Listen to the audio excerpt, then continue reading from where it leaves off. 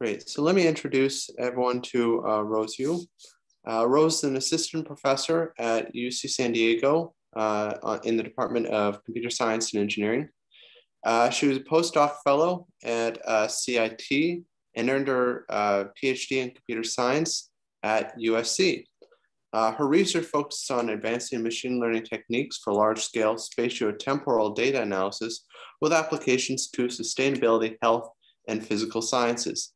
Particular emphasis is on physics-guided AI, and she's won faculty research awards from Google, Amazon, Adobe, and has several Best Paper Awards, a Best Dissertation Award from USC, and was nominated as one of MIT's rising stars in EECS. Without further ado, I would love to hear Rose give her presentation. Thank you, Keith, for the kind introduction. Yeah, I did my postdoc at Caltech. I guess it's not very, I haven't heard about CIT as an acronym before. That's okay, but I did my PhD at USC, so most of my study have been around Southern California, and it's great to be back, like virtually, and talk about our work. So I'm currently assistant professor at UC San Diego, and also in SoCal. I direct the Spatiotemporal Machine Learning Lab, and this is our lab logo, where you can sort of spot out a SNT in this logo, and obviously there's a rows in it. So SNT stands for spatiotemporal data, and that's our focus. So speaking of spatiotemporal data, there are a lot of examples. One of them is the pandemic. So we can see that the transmission of disease is highly spatiotemporal. And if we can make forecasts of number of deaths, hospitalization, or cases, it will significantly help inform public health decision-making. So that's one of the examples. And the other example is in the field of climate. And in climate science, simulation models are often used to project the future climate temperature. So this video shows the temperature variation for the past 50 years. So simulation models have been accurate, but not very efficient. So our goal here is to hopefully design machine learning models leveraging observational data and speed up the simulation. So as you can see, these two examples kind of point to the same direction, which is to learn the spatial-temporal dynamics from public health to climate science to actually many, many different fields in science and engineering, such as traffic transportation, sports analytics, etc. The common pattern is that data generated from these domains contain very rich and spatial and temporal information. So what I mean by spatial-temporal, learning spatial-temporal dynamics is that, given space and time data collected from different domains, we hope to build a machine learning model that can make predictions of this kind of patterns that evolve over space and time, whether it's forecasting the number of cases for the pandemic, or whether it's forecast the temperature variations of the climate. So what's different about spatial temporal data compared with the traditional data used in machine learning, such as images or text data? Spatial temporal data actually are governed by physics, right? They're underlying physical system that often generate this kind of data. So it's very natural that we wanted to integrate physics as a principle with machine learning. But overall, physics and machine learning actually provide complementary strengths for modeling spatial temporal data. From physics, it uses first principle methods like law of physics to describe the evolution of space-time patterns. Physics models are model-based, right? They're based on physical laws. There are a lot of tools in physics, such as tensor network, and this is what I did my PhD on, differential equations, which are set equations that describe the dynamical systems, and symmetries, which is intrinsically described a lot of interesting symmetric phenomenon in physical patterns. So all these tools have been developed in physics, and they can describe the data quite efficiently. They also encode our domain knowledge about the data, so they're very sample efficient, meaning that they can, predict or infer with very few data points. But sometimes these physical models are computationally expensive because numerical integration, and oftentimes because of these numerical assumptions that we have to put into the physical model, they can be far away from real world data and leads to the model misspecification problem. So then in machine learning, we take a slightly different approach, right? We often, perform statistical inference and develop data-driven models. So in machine learning, we also have our own tools such as graphical models, neural networks, or deep learning, or variational Bayes, which is a type of optimization method for inferring intractable likelihood. In machine learning, because we're learning from data, so the models are relatively realistic. They're quite efficient. But unfortunately, current machine learning, especially deep learning, requires a lot of data to learn, right? Think about AlphaGo developed by DeepMind to solve the game of Go, and the machine basically have to see millions of examples in order to learn to play the game of Go. But for humans, we're extremely sample efficient. So how do we, make machine learning methods more sample efficient? That's the big challenge. Another aspect of machine learning is that sometimes it doesn't predict, it doesn't generate predictions that are physically meaningful because they are statistical inference methods. So if without explicit constraints, they cannot guarantee, for example, conservation of energy, which is often necessary for scientific applications. Now, since I talked about both approaches for modeling space-time data, it is very natural that we can combine the best of two worlds together, and that's the theme behind physics-guided learning. So essentially, when we want to integrate first principle methods and data-driven models, we can encode inductive biases encoded in physical laws, symmetries, or differential equations. We can improve generalization, meaning like the model that's trained on a certain distribution of data set can perform well in the on-scene data. Most importantly, we can reduce sample complexity so that our machine learning models can learn quickly with a few examples.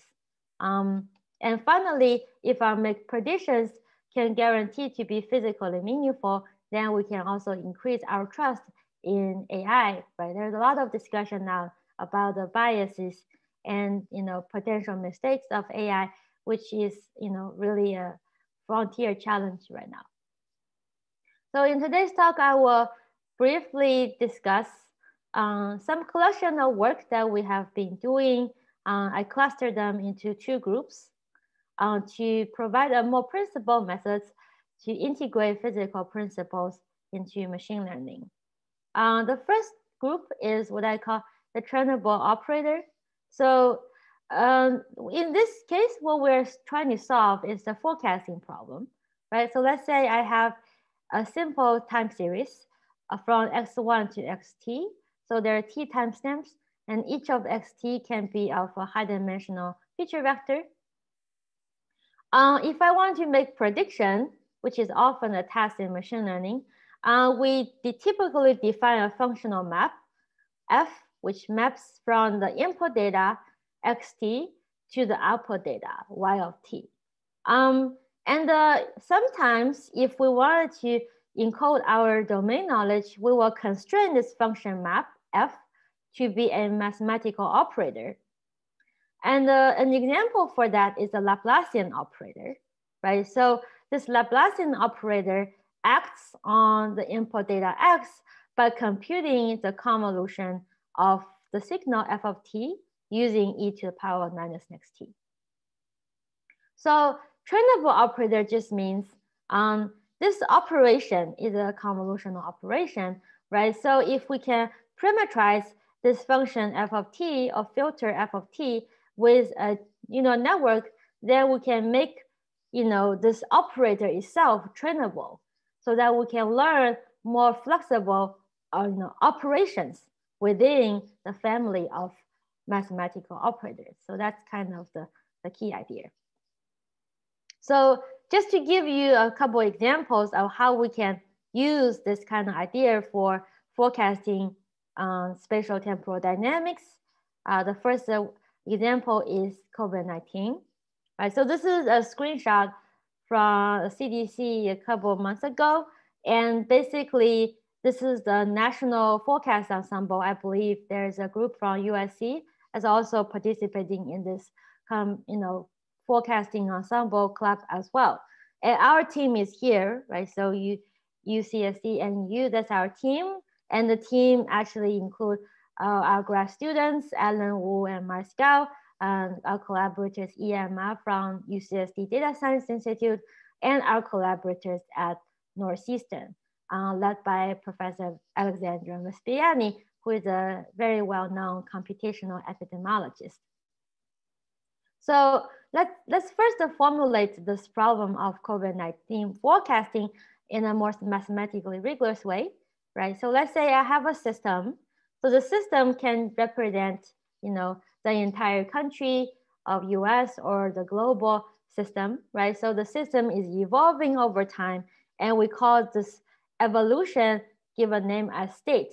Right? So all the observations at the system at time t is xt, and it has some parameters that we may or may not know. Usually we can describe this kind of dynamical system using a set of differential equations. So each of them is considered I, and I is the index of the differential equation. And this equation depends on a couple of different terms: the state of the system, xt, the velocity of the system, which is the first order derivative, the xt dt, and second order derivative, which represent acceleration. And it has some parameters phi, which we may not know. So this is basically the governing equation for most of the dynamical system, not considering the noise. If we want to learn from data, right, we typically observe a sequence of states, x1 to xt. And our goal is to learn a model f, which maps the past sequence x0 to xt into the future sequence xt plus 1 to xt plus h, where h is our forecasting horizon. In the COVID-19 case, we're given past few weeks of pandemic or few months of pandemic, and we're forecasting 4 weeks ahead, which is the requirement for the CDC forecasting hub. So when we look at the problem of COVID-19 forecasting, it is important to capture both the spatial and the temporal dependency in this time series. Because if we look at the US map, the number of cases of one state is actually highly correlated with the number of cases in other states because of the travel. Similarly, there is very complex temporal pattern, which is bases the number of cases over time. And you can see that it is not a stationary distribution, right? Because various factors, including lockdown and vaccines.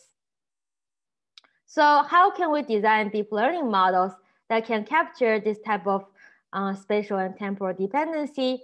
For temporal dependency, we use this kind of standard architecture in deep learning based on sequence to sequence, right? Given us past the sequence x0 to xt, and we want to generate the forecast xt plus 1 to ht plus h.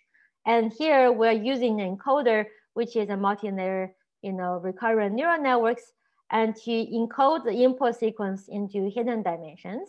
And then we pass the last hidden state h of t as the initial state for the decoder, and then we use decoder to generate the predictions x1 to xh. Right, so mathematically, if we have the state of the system xt, and we use a recurrent equation to map the state xt into the hidden state h of t, right? And this h of t is recurrent because it also depends on the hidden state from the previous timestamp. And the output of y of t, which in our case is the future forecast, is a nonlinear functional map from the hidden states. So in this kind of model design, there's a lot of flexibility. You can either pass the last state into the encoder and that becomes the sequence to sequence model. You can also compute alignments between these two type of hidden states, which becomes attention mechanism used in transformers. But this is not the contribution of our work, right? So our contribution of work is to model spatial dependency. So if we think about spatial dependency for images, we treat them as a regular grid and we can model them with CNNs. But for pandemic, because every location is, in our case, is a state level model. So every location, is distributed not as a regular grid, but rather as a graph. So in order to model this type of spatial dependency, we used a previous paper of ours, which is called diffusion convolutional RNN for modeling road network traffic. This is a paper with also researchers at USC, Cyrus and Yan, and I clear 2018. So in similar ways, we think epidemic is a diffusion process on an irregular graph, where this graph is the travel graph. So we have the content network between different states, and we have basically a kind of calibrated network that connects the nodes, and the nodes are basically different states. So what we wanted to do is to forecast the number of cases for all the nodes together by leveraging their interrelationship in this network. So diffusion convolution, in essence, is a convolutional operator for directed graphs, right? So if we have a graph, we can represent it as a density matrix, and Aij is basically the distance between two nodes, and in this case, it represents the travel distance between, it's rather the contact network, right, in this case. And then with adjacency matrix, we can calculate the row sum and the column sum, which is the diffusion, basically the indeed degree and arc degree matrix. So we leverage the results, which characterize, the relationship of diffusion operator, right? So that's the mathematical operator that we want to approximate. So the diffusion operator itself can be, written as infinite summation of parameterized random walk matrices. So D of O is the out degree matrix, and D of O inverse times A is called the random walk matrix.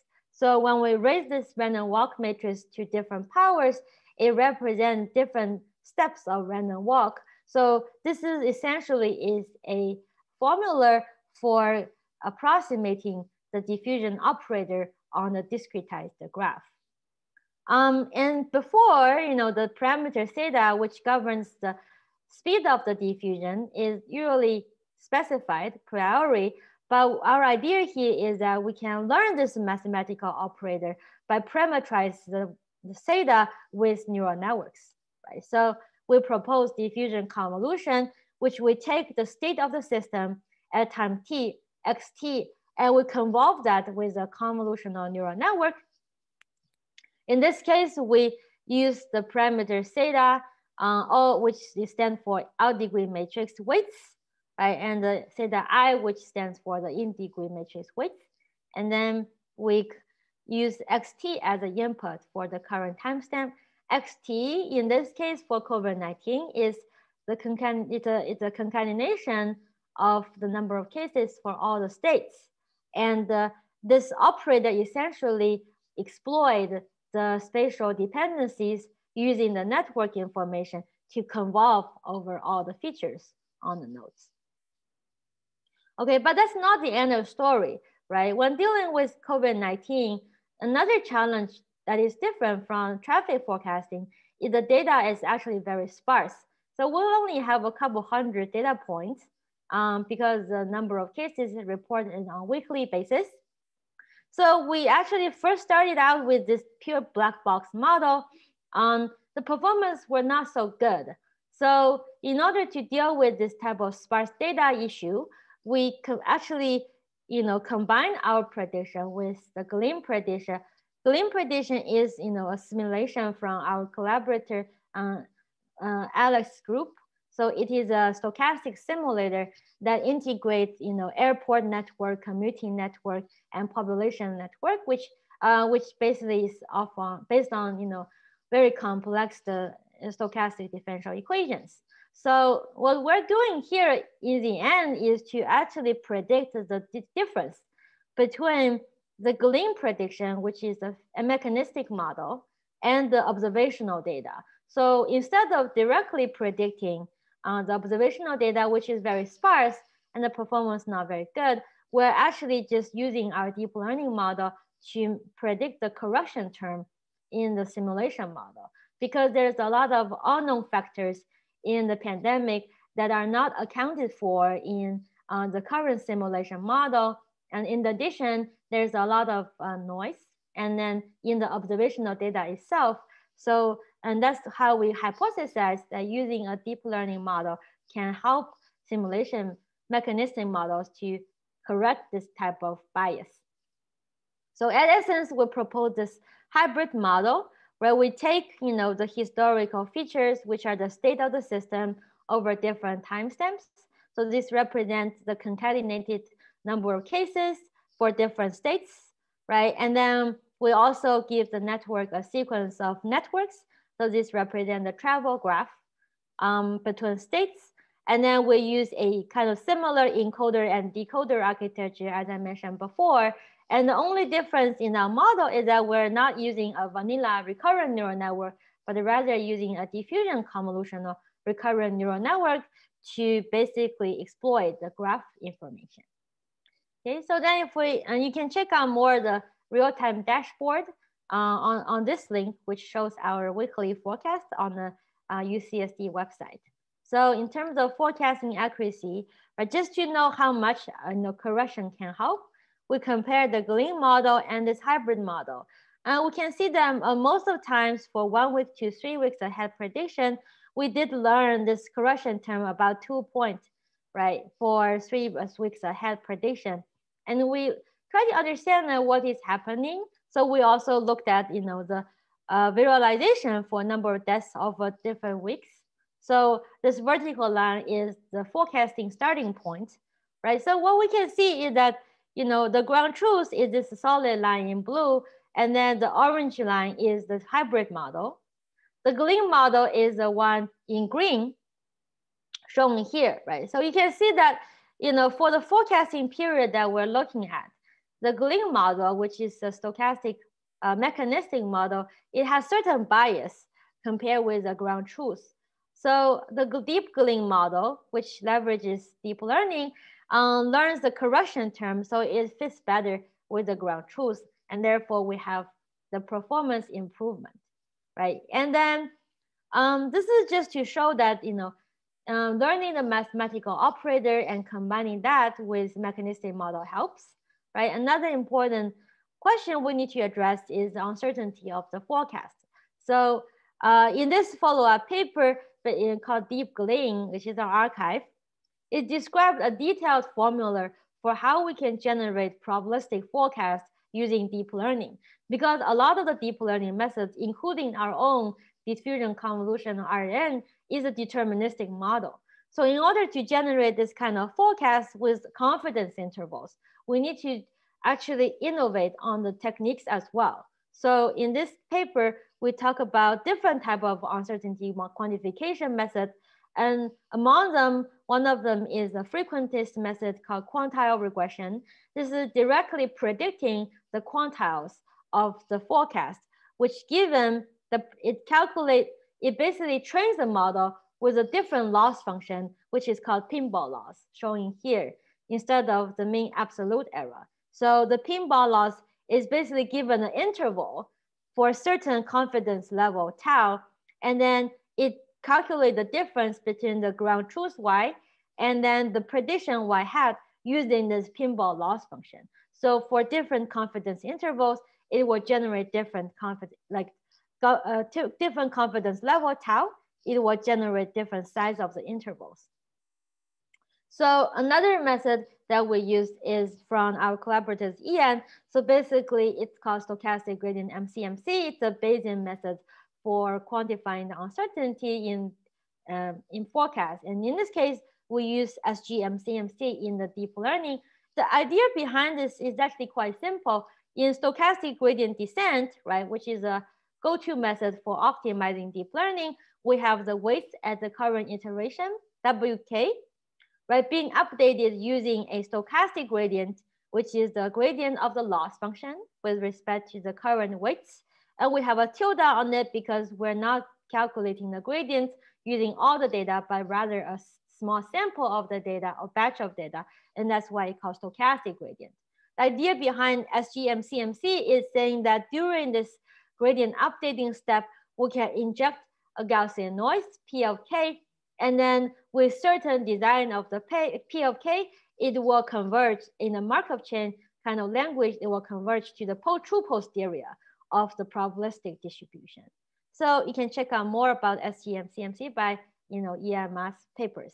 He's a big expert on that. Right? So then if you compare these two types of uncertainty UQ methods for COVID-19, we're showing the weekly deaths for US as a whole and different states, Texas, California, Florida, Arizona, etc. Right? In general, we can see that this model can, kind of follow the trend of the, kind of ground truth quite well. More importantly, it can provide the correct confidence interval for the future forecast. So usually what we see is that the Bayesian methods provide a more narrower confidence intervals because of the kind of the posterior inference part, right? It's a Bayesian method. It provides a narrow interval, whereas the frequentist-based approach often gives a much larger interval. So that's about COVID-19. So then for continuing the story of training mathematical operator, right here we're learning the operator of diffusion on the discretized graph. And we also extended this idea to a much more challenging problem of forecasting turbulence. And this is a paper published at KDD last year. So in this paper, what we wanted to do is to emulate the dynamics of a very complex turbulence known as Rayleigh-Bernard convection. And we want to study this actually for the purpose of climate science, because this represents two types of fluids of different temperature, cold in blue and warm in red. When they interact with each other, it will generate very intricate patterns. So this resembles the dynamics of El Nino, right? When a warm fluid interacts with a cold fluid, create a very weird climate phenomenon on the Earth. This is a joint work with my PhD student, Ray, and our collaborators at Lawrence Berkeley National Lab. So again, the key idea here is to learn a mathematical operator, where we propose a hybrid learning framework. We first look at what has been done in the CFD community or computational fluid dynamics community, where I try to understand what are the methods used there. It turns out there are a lot of different methods that have been used, but largely can be grouped into a few categories. One of them is called Reynolds averaging or RANS. So in this case, RANS compute the temporal averaging of a fluid fields, right? Given the velocity W over space X and time T. So with some slight change of notation, X here now is not the state of the system, but rather the space, right? Space and time. And then we have the velocity field over space and time. So RANS decouples this field into two components. The average component, which is W bar, computed as a temporal convolution using a convolutional kernel, and the residual. And similarly, there's another method called large eddy simulation, which decomposes velocity field into a spatial average W tilde and the residual. So the idea behind this type of method is essentially leveraging the multi-scale phenomenon in turbulence. So in this picture, we can kind of measure the energy of different turbulence over different wave number, right? So large waves is on this side. So you see like large scale eddies. Small eddies, small waves is on this side. It has short, like lower energy. By decomposing the fluid fields into different components, we'll model their energy or their scale separately, right? That's the key idea. So our model, which we call turbulent flow net, is essentially leveraging the idea that RANS LES is basically nothing but the temporal or spatial convolution, right? And this type of mathematical operator can be parameterized by deep neural networks. So we use spatial filter. This G1 can be approximated by a neural network. Similarly for a temporal filter, and that leads to our model, which we call the turbulent flow net. Right? In this model, what it does is that given the velocity field W, it passes the velocity field into a spatial filter, which is a multi-layer convolutional neural network. So it will generate W tilde, right, which is the spatial component, and then it will generate the temporal component using another temporal filter.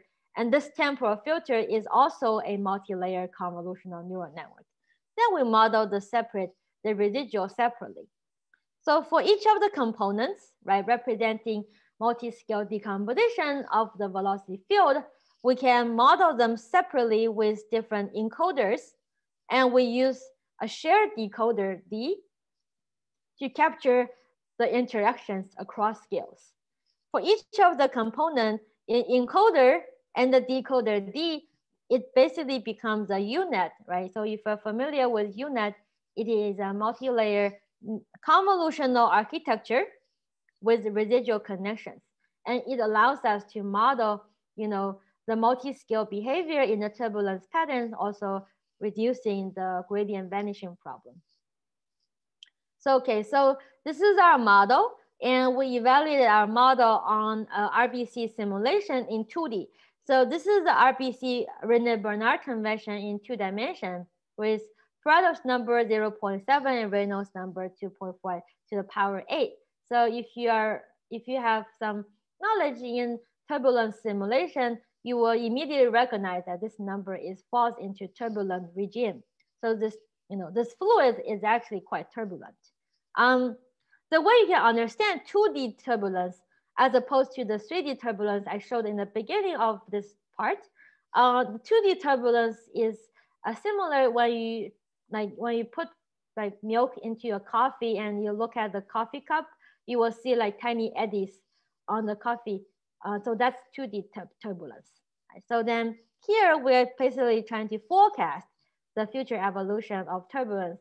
Obviously, because turbulence is a chaotic system, it is impossible to forecast in the long term. But the goal here is for the short term, we can replace the complex numerical simulators, which usually take months to generate a single simulation, right, with a trained deep learning model. So in this setup, we are given 60 times step ahead in the past, and then try to forecast into the future to approximate the underlying dynamics.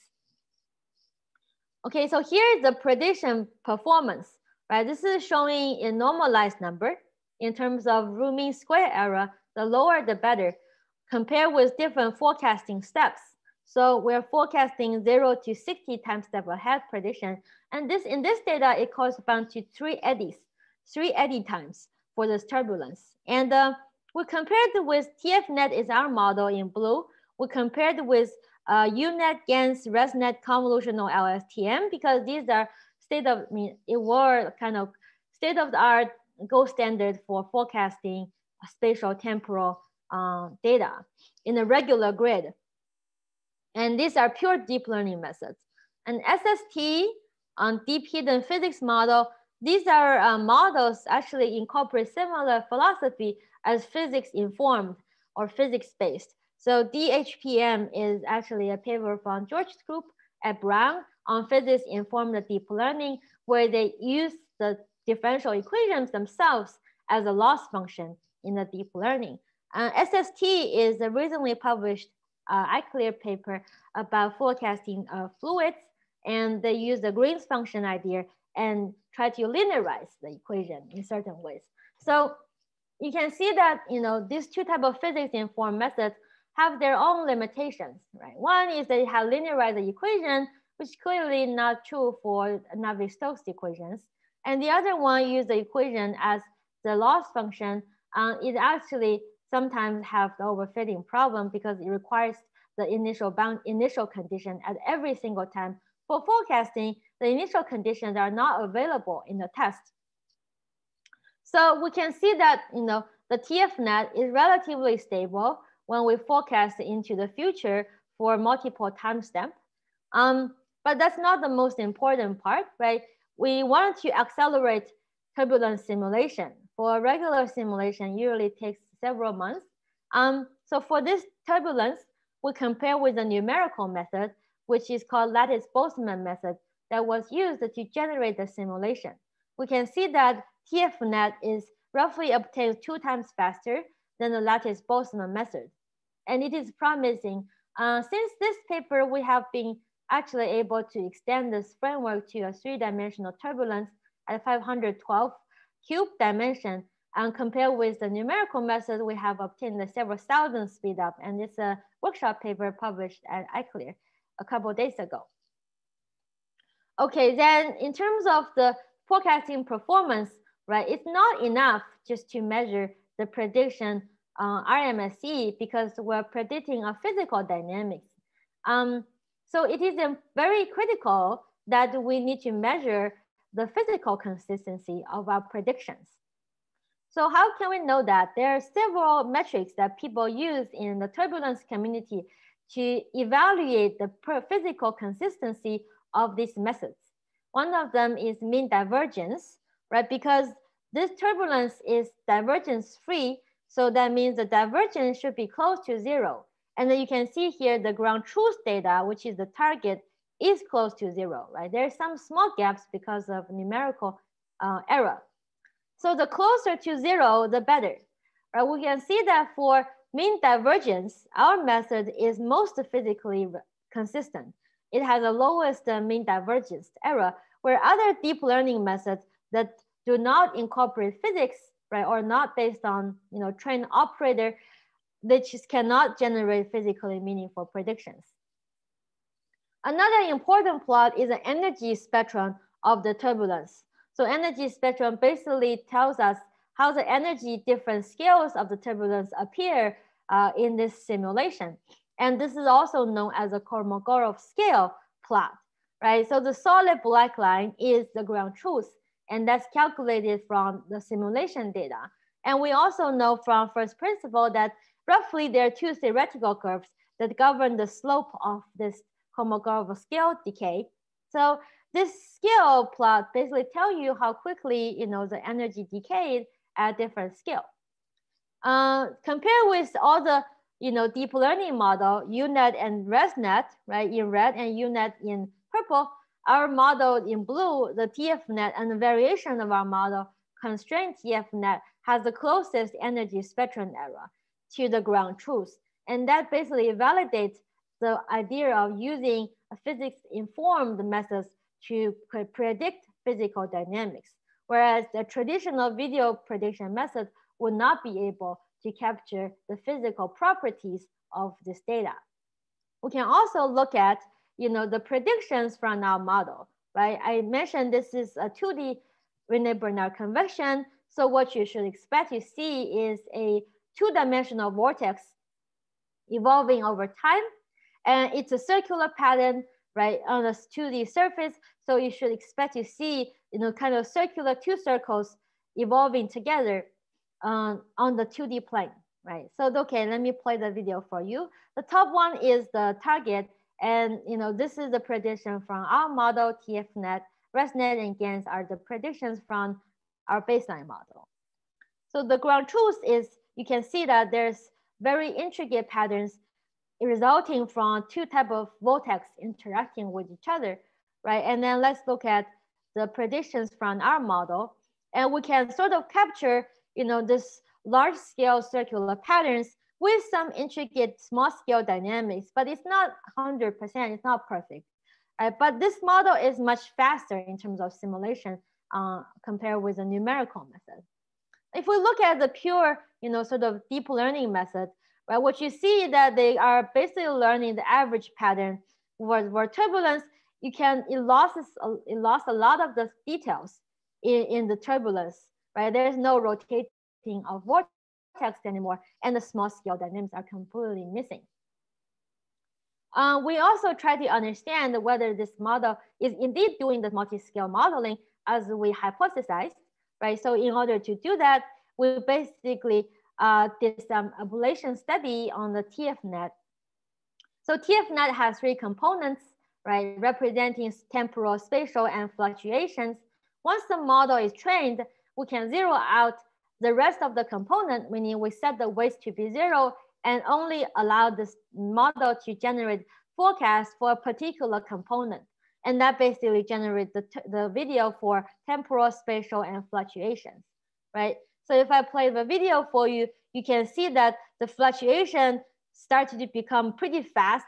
It learned from the model to separate the scale of the turbulence automatically from the input data, right? So let's play this again. You can see the temporal pattern is relatively stable and the spatial pattern is a little bit higher scale and fluctuation is a higher scale, capturing the small scale dynamics. Okay, so that's basically the idea behind learning mathematical operators. I think that's probably our first endeavor into physics guided learning or physics informed learning. The new direction that we're trying to push on, which is something really I'm very excited about, is a different type of physics guided learning paradigm, which we call the equivariant learning. So in equivariant learning, right, our goal is the generalization. As I showed before, even when we can predict the turbulence at quite fast speed, if the model is only trained on a certain initial condition and a boundary condition. So a limitation of this type of work is that if we change the initial condition and the boundary condition of the data, most of the times the deep learning model will fail. So this is a fundamental challenge in machine learning. When we change the test data distribution, the performance will degrade significantly, right? So in order to really drive the progress in AI to make general intelligence, we need models that can generalize to different distributions. So the interesting about modeling physical dynamics is our observation that even though the data distribution has changed from one to the other, the law of physics does not change. So if we can exploit this type of invariance from training to testing, we will be able to design more generalizable models. And that's the high-level goal, actually high-level idea of equivariant learning. So in Noether's theorem, it provides a connection between the conservation laws and the symmetry. So if we want to learn a functional map that can basically be robust to distributional changes, we need to make it equivariant. So by definition, if a functional map, right, in this case, a map can be a forecaster. If we want it to be group equivariant with respect to a certain group, then what we need is that if an input is transformed by a certain group, rho of G, then we also expect the output to be transformed similarly by the same group. And this function, if satisfying this condition, it is equivariant with respect to this group. As an example, we have a recent ICLR paper this year about incorporating symmetries for generalization in deep dynamics models. This is the cool picture just explaining the idea between equivariance. So given the velocity field, let's say the velocity field of turbulence, if we transform this turbulence by a certain way and then shift by a certain way and then rotate by 45 degrees, it is actually the same thing as we rotate this frame by 40 degrees and then do the translation. So this kind of similar outcome from different routes is the key idea behind equivariance. And this is done by my PhD student, Ray, and postdoc Robin, who is still at Northeastern. So let's talk about symmetries, right? So symmetries are basically fundamental laws in physics. And we can describe them with some group theory, right? In group, we know it's a set with a composition map. And for this set, the one identity is an element. And for every element in the set, it has an inverse operation. To be concrete, I think a rotation group is a familiar group, right? So for any operation that rotates an object, we can always represent them. We can always think them as a group because we can rotate something back with a reverse angle. right? So a representation is a matrix representation of the group.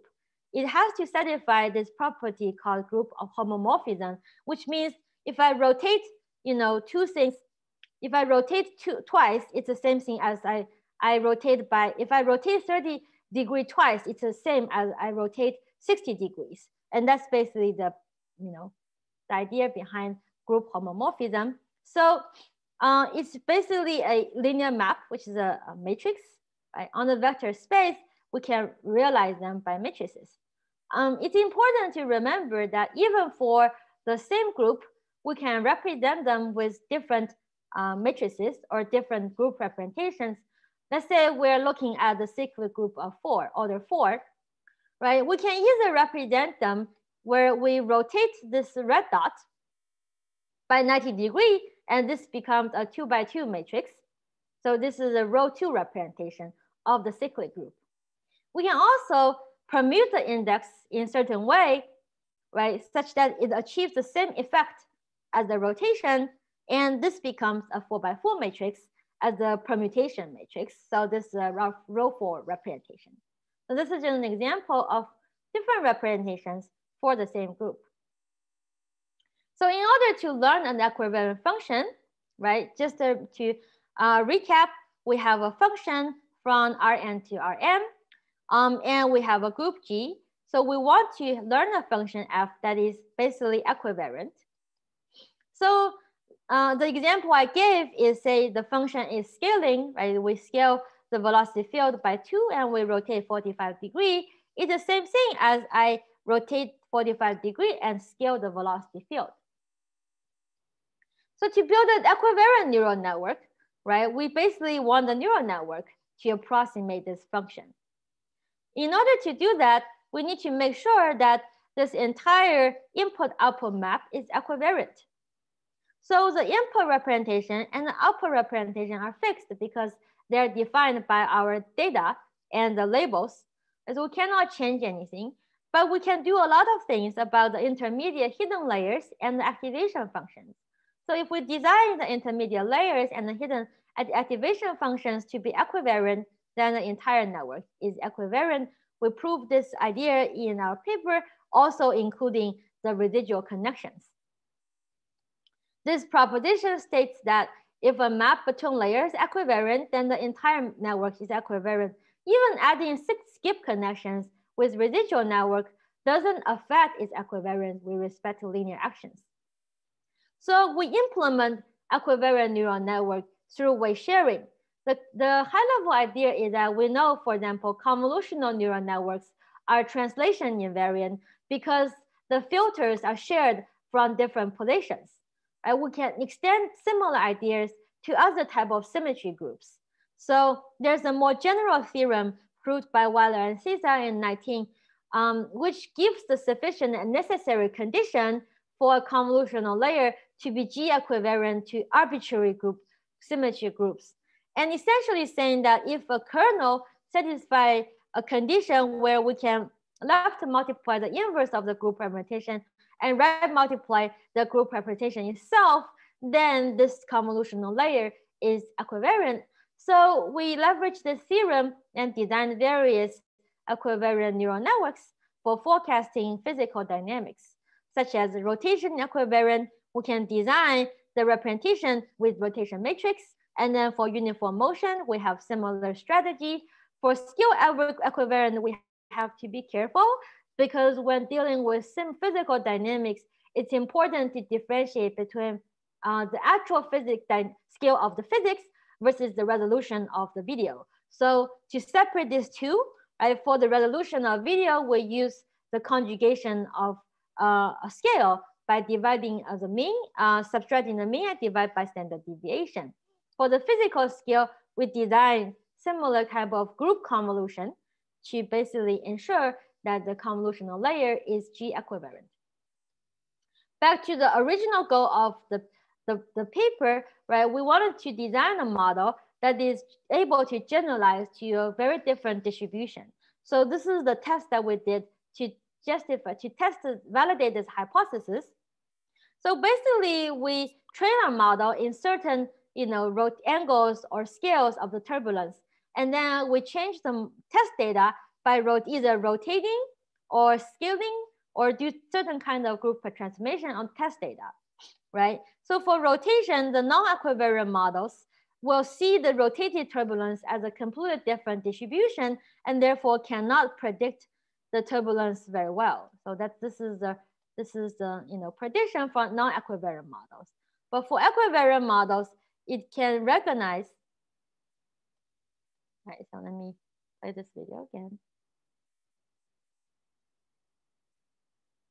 Then you can see that the equivariant models is able to detect the change in the test distribution and correctly reflect the rotation transformation. Similarly, for uniform motion and the scaling, we can see that the equivariant models are robust against group transformations.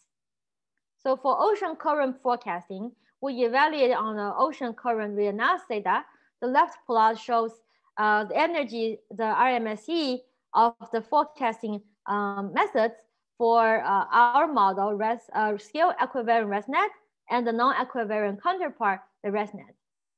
Right? We can see that when we scale the test data of different factors, the non-equivariant model, which is in gray color, will have exponential growth of the error because the model will think the scaled up test data have very different distribution as the training data. But for equivariant models, it's able to learn this group transformation and ensure the invariance in the prediction. So you can see that the forecasting error is not changing that much as expected. And similarly, we can see that the energy spectrum error is also very robust against this kind of changes. So with equivariance or with built-in symmetry, we can encourage the generalization of various deep learning models to complete a different distribution on the group transformation. So we have another paper at iClear as well about using symmetries to forecast the trajectory of the autonomous vehicles, and I also encourage you to check it out. Okay, to conclude, today I have talked about some ideas that we have generated in order to model spatial temporal data. The high-level overarching theme is that we want to incorporate physical principles in deep dynamics models. So we talked about two groups of methods. One is trainable operators, such that we replace the mathematical operators with trainable weights, and we apply these methods to COVID-19 forecasting as well as turbulence forecasting. The other group of methods is called equivariant learning. This is trying to incorporate symmetries into a deep learning model in order to guarantee loss of conservation. So we apply this kind of model to turbulence forecasting and ocean current forecasting tasks. So in terms of future work, there's a lot still need to be done, right? We're actually actively working on other directions, such as considering the stochasticity in the dynamics for simulation, as well as the multi-agent interactions. I would like to thank, I guess before that, I wanted to show you where you can find the code and the data. It's all on my website or the group GitHub. You can also follow me on Twitter, where I sometimes update with the news from our group. And then I would like to thank the support from various funding agencies and government and companies. Their work has supported a lot of this research. So finally, I want to share this quote, which I often like to think about. Einstein said, "Time and space are not conditions of existence. Time and space is just a model thinking." Right? By working in space and time data, it has got me think a lot about what to do in machine learning. And I hope my talk today can also get you to think a little bit more in the space and time, right? Thank you. Thank you again, Rose. In fact, it was interesting you brought that last paper up because Greg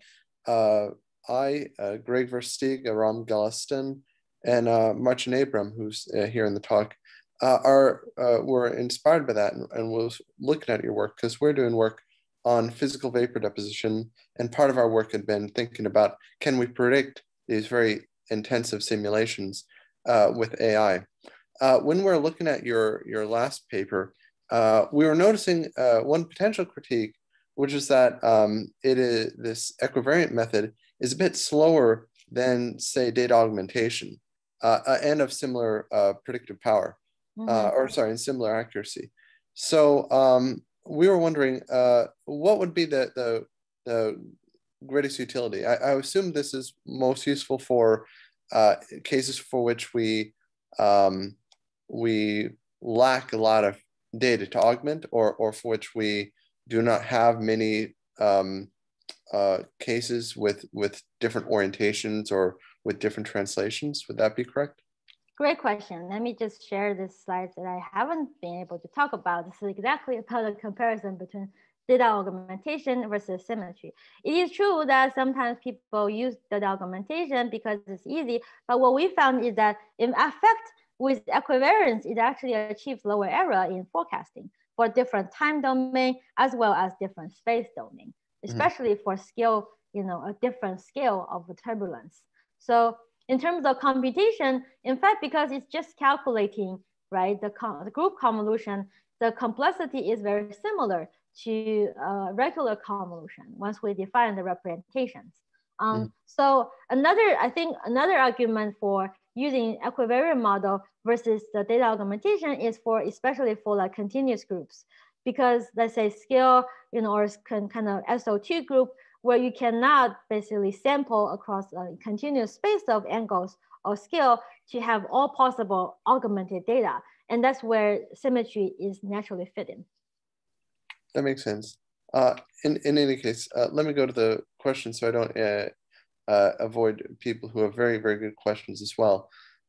So a question that Julian Emily Gay asked was, what is the convergence rate of the CIs you obtained for COVID-19 prediction? I actually don't understand the question. Maybe I'm just not an expert in the domain itself. Perhaps Julian means how quickly can you determine the confidence intervals when doing error quantification? You were mentioning how you're doing error quantification for COVID-19 networks. I guess she was wondering, how quickly can you determine those confidence intervals? No, that's not the question. Okay.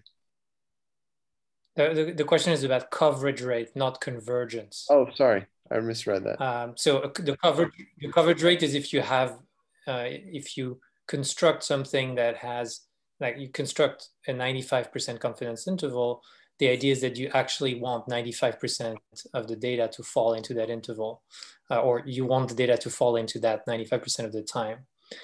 So in other words, you want accurate confidence intervals. And you showed two methods that had very different width of confidence intervals. So I was wondering, how you determine the coverage rates for those and whether that would help you distinguish between the two methods. Oh, I see. Very good question. So I finally understand. So yeah, I didn't show this in the talk, but we have a metric that we reported in the paper, which is called mean interval score. So it basically quantifies the coverage as well as the interval size, right, between of these UQ methods.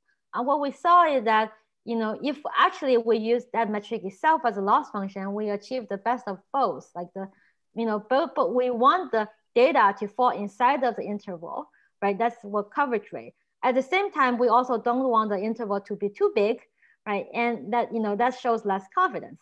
So MIS is a metric that quantifies both things.